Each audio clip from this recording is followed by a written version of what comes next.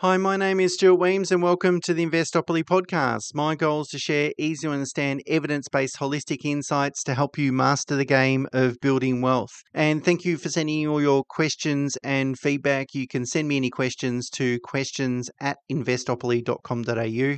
That's the email address. And of course, if you're willing to leave a rating or review on the podcast platform that you listen to, that would be greatly appreciated as always. So let's get into today's episode, and it's a two-part series. I'm going to go through part one today. Next week, obviously cover off on part two, which is about wrap accounts, which is a topic that many listeners have asked me to cover in detail. But to set the scene, part one's really about how to invest your super. And of course, lots of Australians are very interested in making sure their super is invested widely.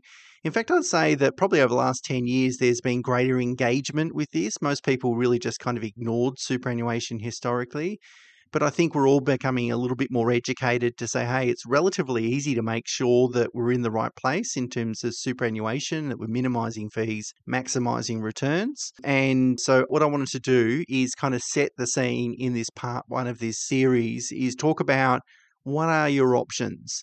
And of course, there's been a lot of criticism with industry super funds lately, particularly with regard to the role and influence of unions, particularly as a result of the CMFEU going into administration, which is, made headlines around Australia over the last few weeks. But also there's been commentary also from myself around the oversight and transparency around unlisted investments as well, and some question marks there. Quite often people think establishing their own self-managed super fund is a way to gain greater control and transparency over their investments. I mean, that is true, but nowadays there's a lot more cost-effective ways to do that don't come with all the administration and compliance hassles. So that's what I wanted to cover is what are these options, and then we'll do a deep dive next week into superannuation wrap accounts. What are they? How do they suit people? And then in what circumstances would you consider using a wrap account? Now, as you know, each year I record an episode, write a blog about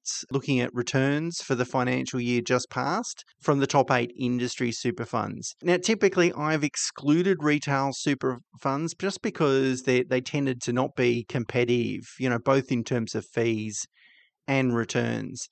And 20 years ago, the big retail funds like AMP, Colonial First State, MLC really dominated the superannuation market. They had a much greater market share than what they did today. Unfortunately, they tended to be very costly and delivered, pretty ordinary investment returns, partly because they were paying commissions to financial advisors. And because they were a little bit on the nose, that's what sort of led to the growth in the industry super fund sector. But back in 2019, the Australian government banned financial advisors from receiving commissions off investment products. Easily the best move the government's ever made. And that's not difficult because most of their decisions in this space have been absolutely horrible. But that was a no-brainer and probably should have been done sort of decades ago, but it certainly changed the landscape and therefore forced retail funds to start become more competitive, which they've been working on over the last sort of 5-ish years or so. And now what we're starting to see is green shoots of real competition in this space, which is fantastic because it's going to keep these industry super funds honest. So let's talk about the industry super funds because that's your first option. And, they do a lot of advertising on TV, would all be familiar with industry super funds. And the proposition is that they're not for profit, that they're there to serve members, that they're a not-for-profit business. And that's great, although they're also not for productivity as well. So if you have a look at the fees charged back in 2013, so that's 11 years ago, the average fee charged by industry super funds was 1.07%, just a little more than 1%. Today, that's decreased to 1%. Now, that might sound like good news, but really that's pretty poor. Because if you have a look at how much was invested in industry super funds back in 2013, there was $356 billion invested. That figure has more than tripled over the last 11 years to $1.2 trillion. So an increase of 11.4% in terms of the balances, the amount of money that's been invested in industry funds. Now, The population over that time, however, has only increased by 1.4%. So whilst they're essentially the number of members that they've got, which is really a big driver around cost, because the more people, more accounts you look after, more phone calls you get, etc., etc. But really the population's sort of barely changed over that period of time, but the money invested has substantially changed. And so when you look at the fees that they've generated, back in 2013, industry super funds charged $3.8 billion in fees. Today, that figure is a balloon to $12 billion. Now, of course, it's going to cost more money to look after more money. They had $356 billion 11 years ago, 1.2 trillion today. Of course, it costs more to look after that, but certainly not 3 times more. It's similar from a financial planning perspective to look after a portfolio that has $1 million in it or $3 million, a little bit of extra work for the $3 million portfolio. And certainly there's sort of higher risk. So you want to spend a little bit more time on it, but it's not 3 times as much. In fact, I would say maybe it's 20% or 30% more time given the change in size. So you should achieve some economies of scale, but charging $12 billion in fees certainly isn't delivering on that economies of scale. And that's why I say that it's in urgent need. The industry super fund sector is in urgent need of better productivity and achieve some economies of scale. It's great that they're not for profit, so they're not out to make a commercial profit, but there's got to be a stronger focus on productivity, that is reducing the fees, particularly given the tremendous free kick they've got from the rising superannuation guarantee rate. Over that period of time, it's gone from 9 to 12%. So even just because of the mandated employer contributions, they're receiving a lot more money. Problem is that they're spending that money on fees, on employing more people. And the issue is that the unions appoint at least 1/3 of directors, and I would say have influence probably over the other third, which is what's called member representatives. So really those boards are controlled by the unions, and we know that unions aren't typically known for their focus on productivity. In fact, their mandate typically is the more people that are employed, the better. So I'm not optimistic of that changing anytime soon. What we really do need is competition from other sectors of the market. The other thing to be really aware of as well, and I think it's good to be realistic about these things, the other problem the industry super funds have is that their average account balance is just below $100,000, which is not a small amount of money, of course. I don't want to be flagrant about it, but relative in superannuation, it's a relatively small balance. So you've got millions of members with very small balances, and that's costly to look after. And as a consequence of that, they have to charge then percentage-based fees, because you can't charge someone with a balance of, say, $50,000, you can't charge them $5,000 a year to run their account, even though it might cost you that. Probably doesn't cost that much, but just to sort of make the point. The problem then is we're going to have higher percentage-based fee costs in an industry super fund environment, which is fine for those with lower balances, but unduly penalizes those with higher balances. It's because of the environment. You've got many accounts, low balances. It's not a good environment for people that have more than $500,000 of super, because as your balance grows, so do the dollar value of your fees, to a point where it doesn't become very competitive at all, and you don't get to achieve any economies of scale within your account, which you can do in other environments. So industry super funds, certainly there's some positives associated with it, but really they do need more productivity in that environment. So your next option is what's called retail super funds, and these are really for-profit businesses, if you like. Since 2015, the retail super fund market's lost about 30% market share. Mostly it's gone to the industry super funds. And they've fallen out of favour really because, as I said, they were relatively uncompetitive, going back a decade or more ago. Just a terrible environment for super. High fees, fees about 1% or more, and the returns typically not so great. The largest retail super fund providers now are firms called Insignia, which is the formerly IOOF, AMP, Colonial First State, and Mercer. They're the really big ones of those names. If you recognise any of those names, you can get an idea of who I'm talking about. Now, a big change happened a couple of years ago. Vanguard, as you would know, I talk about Vanguard a lot in this podcast. They're the largest index fund manager in the world. They used to run a lot of portfolios for the industry super funds. So they would run those portfolios for a cost, of course, and that used to be, a fair chunk of Vanguard's business in Australia. Well, a few years ago, Vanguard sacked all those funds, so sacked all those clients because it wanted to launch its own superannuation product. And it did that at the end of 2022. And just recently, the funds invested in that product surpassed $1 billion, which is a relatively modest amount in the superannuation industry. It's relatively small. It's a blip on the radar, really. But it is an important point, I guess. It's starting to accumulate quite a lot of funds. And importantly, Vanguard is a not-for-profit business also. It's a mutual entity that's owned by the investors. So it's got a solid track record, unlike the industry funds, of achieving scale and reducing fees. In fact, Vanguard reduced its fees on its super product in Australia only just a couple of months ago. So it's really demonstrating that already, even though it's only accumulated $1 billion, it's already been able to sort of pass on those fee reductions. But if you have a look in the US, where there's a much longer history, they've proactively over time reduced fees, and they've got a really strong focus on productivity and making sure the product sort of stands on its own 2 feet. And when you have a look at the fees that Vanguard Super charges, they are also very competitive. I compared them to UniSuper, which is the industry fund that I recommend, or at least back in July when I did the analysis. That was my conclusion back then. And so on a balance of $150,000, you'd pay just over $1,000 with UniSuper in terms of admin and investment fees. With Vanguard Super, it's $840. On a balance of $450,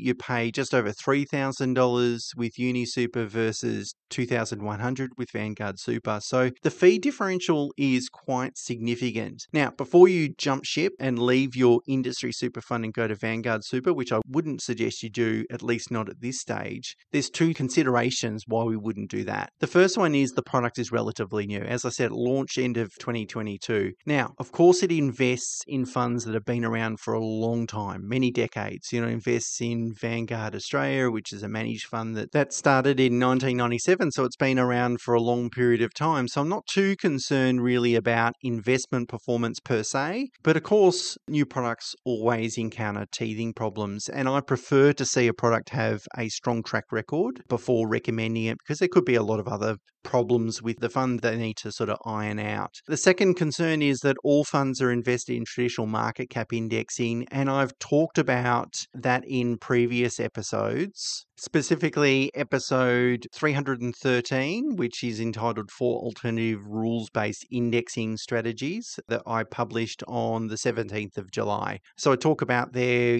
how the different strategies perform differently and that are appropriate to use in different geographical markets. So go back and have a listen to that episode. I plan to include Vanguard Super in my analysis next year. So in late July, early August next year, in 2025. By that time, it'll have 2.5 years of history, and I will include it when I compare the industry super funds. Let's see what conclusion I arrive at that stage. We're also spending a lot more time sort of learning more about the product, its functionality, all those sorts of things. So by that point, hopefully I'll be in a position to be able to tell you whether I think it is superior than the industry super funds. Certainly on a fee alone basis, it is. Let's see what about the rest of the product, including other things like insurances and so forth, which a lot of people have inside super. Okay, so we've talked about industry super funds as an option. We've talked then about retail super funds. I should say with retail super funds, Beta Shares is looking to get into that market as well. So I think there's going to be, the sign is we've got Vanguard, Beta Shares.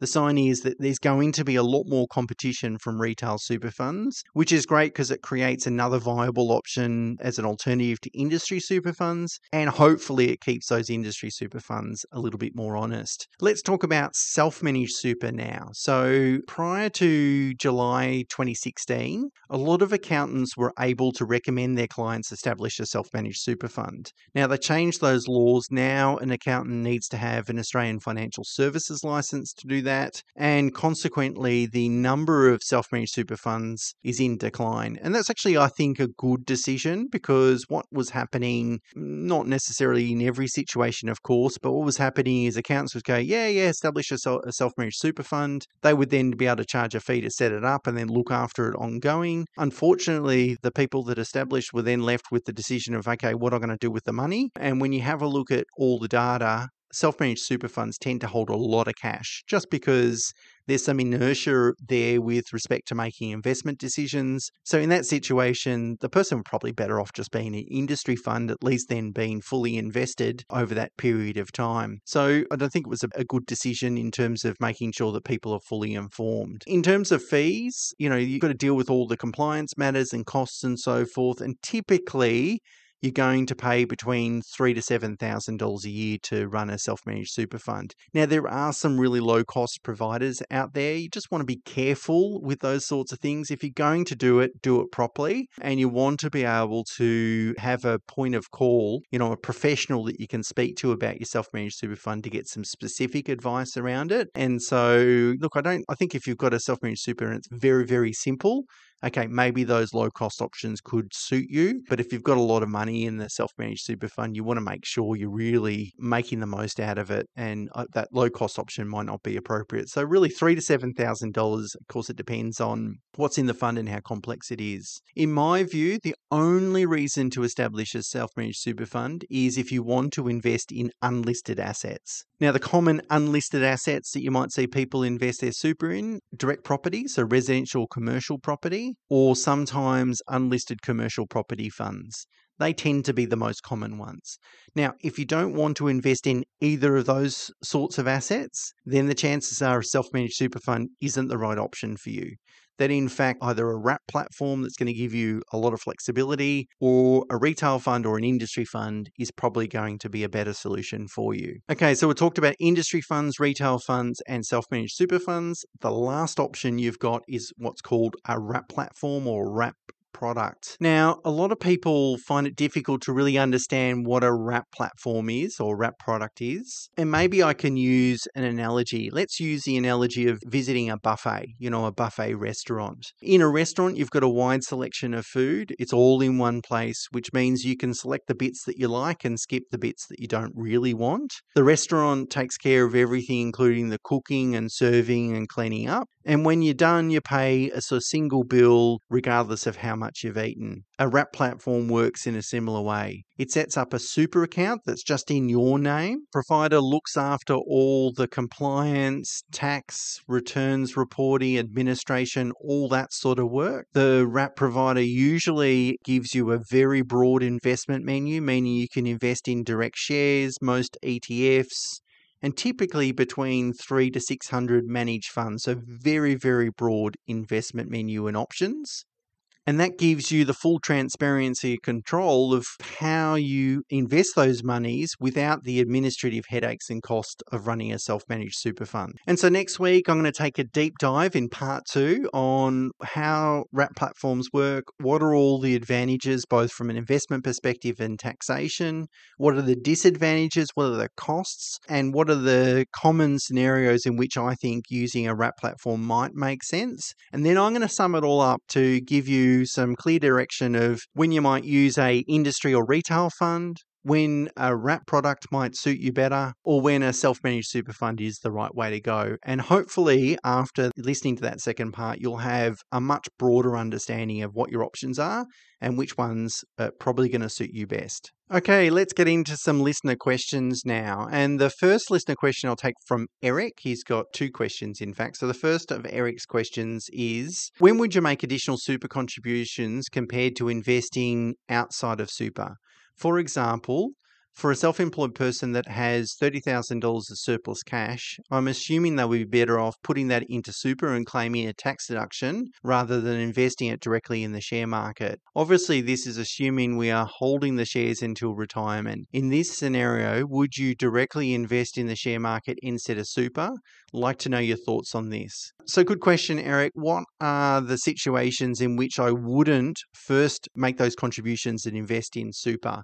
So I think you'd do that up to the concessional cap. It's a different question then if you had more than $30,000, where do you put the money then? So when wouldn't I make those or be attracted to making concessional contributions and investing it there? Well, I think if your super balance is already at an average level or above average level, I might start to look to investing outside super to give me a little bit more flexibility. But if your super balance is relatively low for your age, then I certainly would focus on making additional super contributions. If you wouldn't get a huge benefit from making concessional contributions, so that is a huge tax benefit. Now that's going to be rare because most people, even if their income's over $250,000 and they pay for what's called Div 293 tax, even they're going to be 17% better off by making concessional contributions. But I would also be driven by the sort of tax benefits associated with that. If I definitely wanted to use the funds before retirement, I wouldn't put it inside super. So particularly, for younger people, you do want to maximize contributions, but also you want to have that balance between having the flexibility as well. And the fourth scenario I thought about was maybe if the client had a high level of debt, particularly if it's non-tax deductible debt, so their home loan. Sometimes I would prefer to see debt reduction over and above super contributions, but I would probably loop that back to, what is their super balance relative to their age and where we hope or expect it to be. But as a general rule, I would say most of the time, if you had a surplus 30 grand of cash, make a personal concessional contribution, claim a tax deduction for it, and invest it in that environment. Okay, Eric's second question, he writes, I've been listening to your podcast since 2018, and I'm not sure if you've ever discussed the concept of debt recycling. Would you ever consider using a strategy for your clients? For example, if someone had a home loan for $500,000 against their principal place of residence and say had $200,000 in the offset account, would you consider paying down the home loan and redrawing to invest in shares? That way it would generate dividends and distributions that you could use to pay down the home loan, and whilst the redraw is actually tax deductible. And then you can rinse and repeat the strategy if that works. What are your thoughts on this? Okay, so what Eric's asking is really borrowing to invest. And therefore, if you do that, you've got then more investment income. The problem with that is your assumption is that you don't have the interest cost, that you're either going to capitalize that, so borrow the interest cost, or you've ignored it. Whereas if I go and invest in the share market, maybe I'll get sort of 3.5%, 4% in terms of income and realized capital gains throughout a year in terms of a long-term return. But my borrowing costs are probably 6%. So that's negatively gearing because my investment income is less than my interest costs, which is great. I can claim a tax deduction for that, of course, so it's tax effective, but it's not really going to help me repay my home loan sooner. The only way it's going to help me repay my home loan sooner is if I borrow the interest cost. So for example, if I had a line of credit, I draw $100,000, the line of credit limit is say $200,000. I draw the $100,000, I get charged $6,000 of interest over the next 12 months, and I just use the line of credit. I just let the interest accumulate. So at the end of that year then, I owe $106,000. And that's what's called capitalizing interest. And that's the way that in that situation, then you've got the cash flow from the investments, which you definitely can put towards repaying your home loan. But in return for that, you then got a higher level of debt against the investment portfolio. But the point is that my interest cost still outweighs my income unless I'm getting more than 6% or 7% in terms of income. And so I'm going backwards. It's a strategy that I've seen advertised or talked about by some of the large financial advice businesses like MLC and so forth. I think they had a flyer with it. It doesn't really make sense to me, right? I mean, it might make sense as an investment strategy, but not as a way to repay your home loan sooner. I just don't see how that happens when it's actually negative cash flow rather than positive cash flow. The other thing with your question, Eric, is that you would never mix purposes. So in your situation, maybe this wasn't your intent with the question, but in your situation, but I should clarify it. In your situation, what you're saying is you've got a home loan that's $500,000 with $200,000 in the offset. Pay the $200,000 into the home loan and then redraw the money out for investment purposes. Now, you could certainly do that, but you'd never mix purposes because then you'd have, a loan that relates to both the home and the investment. In that situation, what you do is take the $200,000, pay down the home loan, go to the bank, ask for a brand new investment loan for $200,000, and that way you're splitting those two out. The reason for that is that you want to separately account for interest rather than using a spreadsheet, which can become messy. But most importantly, the ATO says when you make a repayment against a loan, you have to apportion that repayment across multiple purposes, which means then you can't just repay your home loan. You've then got to notionally repay both the investment portion and the home loan if it's mixed in one account. So certainly don't do that from that strategy. Now, Eric, just for the sake of listeners, if I can reframe your question to something different that's not really focused at repaying your home loan sooner, but really about using gearing to invest.